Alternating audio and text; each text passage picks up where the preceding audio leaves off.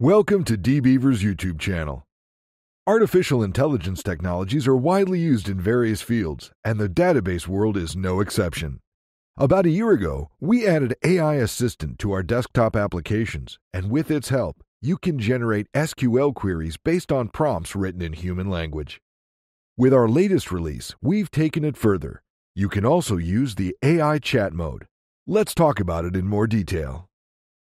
Today we'll return to Lewis, the database expert who uses DBeaver for his work tasks and hobbies. He has just discovered the AI chat mode and thinks this feature might be useful for him. Let's take a look at it together. The company boss is preparing for a meeting with potential investors, so he's asked Lewis to help with the data for the presentation.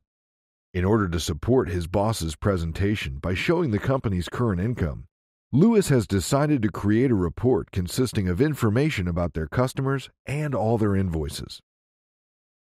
To do this, he connects to a corporate database and creates a new SQL script. However, instead of writing an SQL query manually, he clicks on the AI Chat tab on the right toolbar.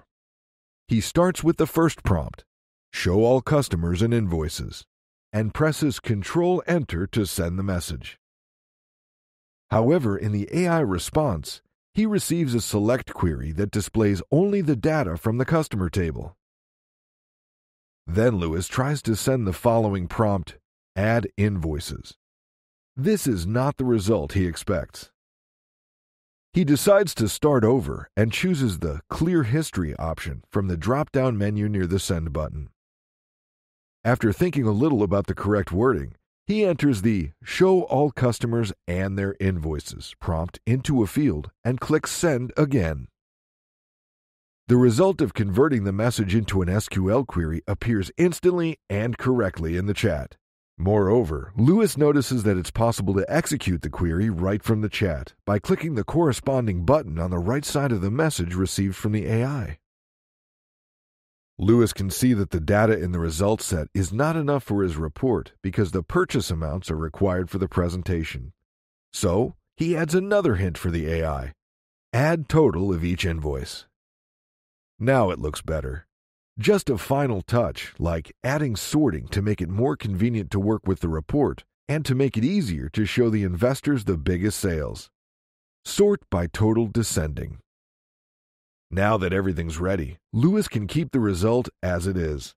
However, he decides to get rid of the IDs to make the presentation easier to read. This time, he adds the Get rid of customer and invoice ID prompt. Great job, Lewis! All he has to do now is export the result set in a convenient format and email it to the manager.